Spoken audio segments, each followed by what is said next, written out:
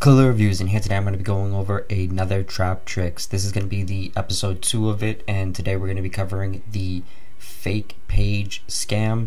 This is definitely something that we see very common today, and we actually seen this blow up massively with Jokes Up, and I actually did a full documentary on LB, so if you're interested, go check that out. It is very in-depth and it actually covers this whole topic as well, but let's get more into it. So brands know that people buy off hype and word of mouth. When a person posts that the brand they started has actually been faked and someone has stole their idea, this actually shows the consumers that the idea that they had was not only a solid enough one to steal, but it actually shows that that person probably has status that they might not have been aware of. But of course, sometimes brands are faked. So this is well known. Everyone knows that there are sometimes that they will fake bags, and there's a whole street in California where they sell different fake bags.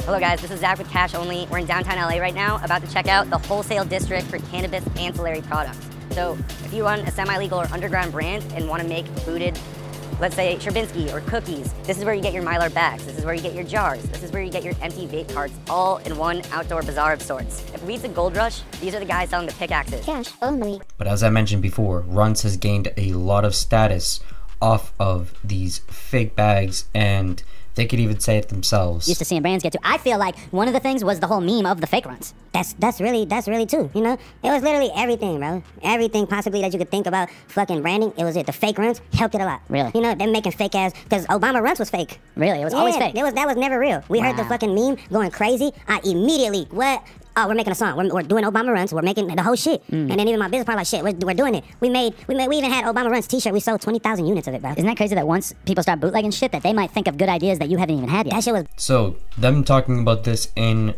the ways that they have has made this well known to the masses. This is actually something that is somewhat well known. So even me doing this video, I kind of know that some people are already going to be aware of this, but this is definitely not only a interesting mental game where it's going to make you have more of an appeal for it and actually make you desire the opportunity to try it even more, but it's also going to make you potentially repost their situation.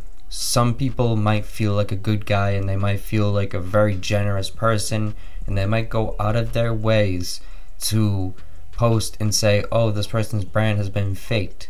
What that actually does is give that person a great opportunity for a repost, and in today's game it's kind of all about a repost. It's kind of all about you getting posted on people's stories so that other people can see you, because people are trapped on their phones nowadays. So people are finding new ways to actually pull scams on the people through their phones, through just social media and whatnot.